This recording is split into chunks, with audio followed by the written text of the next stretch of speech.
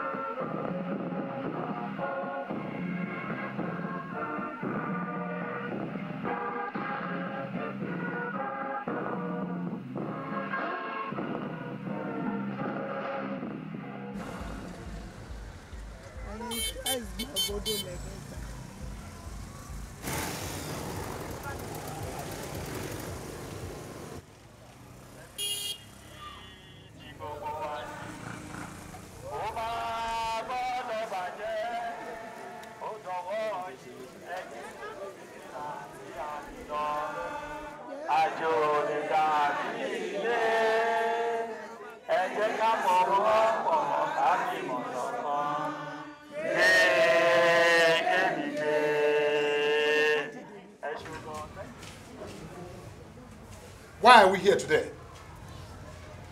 What did make us gather today? We gather because,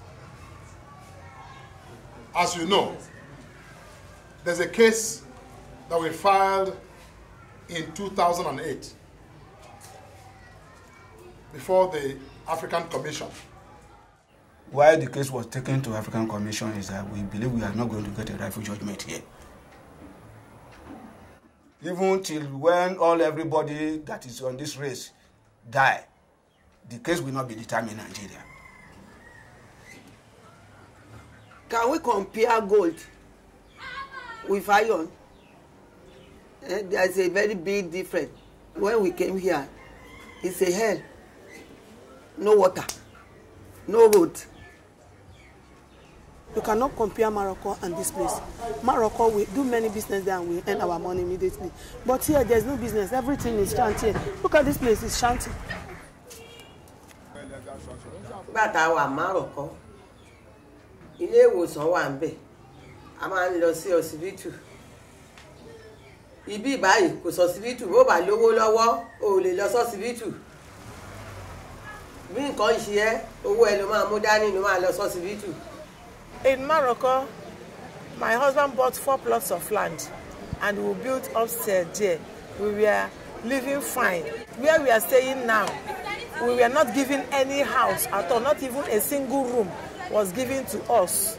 We have 4 plots, we built story buildings, no single room was given to us. The one we are occupying today is allocated to somebody else and we pay rent. Last one now. If you were here, don't you see plank outside that we climb before we enter? If it is the time that the rain is heavy, you cannot come in. All the roads flooded with water here.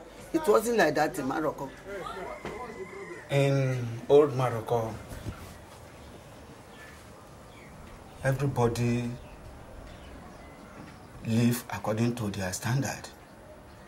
You see, most problem that is confronting people here today, education, no school, no good road, no better housing, no where children can go and have their play or meal day. For those who cannot afford transport money for their children and pay for the money to go for Guinea, they couldn't make it again. It's only very lucky people that can continue their education. She did not want to work for anyone. You understand that our people are dying of poverty every day because the normal standard of living which they have been living at Old Maroko, they are not enjoying it anymore. That's why we are appealing to African Commission to order Nigeria government to pay us a duly compensation based on what we have lost at Old Maroko.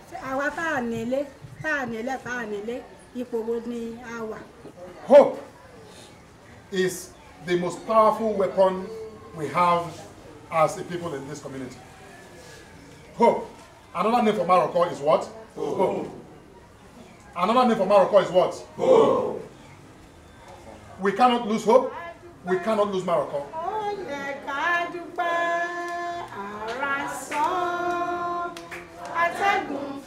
What I want to say to African Commission is that we believe they are our hope. And we believe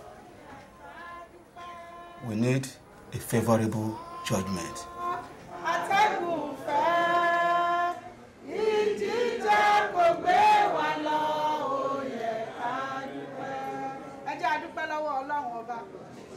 Ẹ jẹ́ a dúpẹ́ lẹ́ẹ̀kan sí. Ẹ jẹ́ a dí ọpẹ́ náà ládé.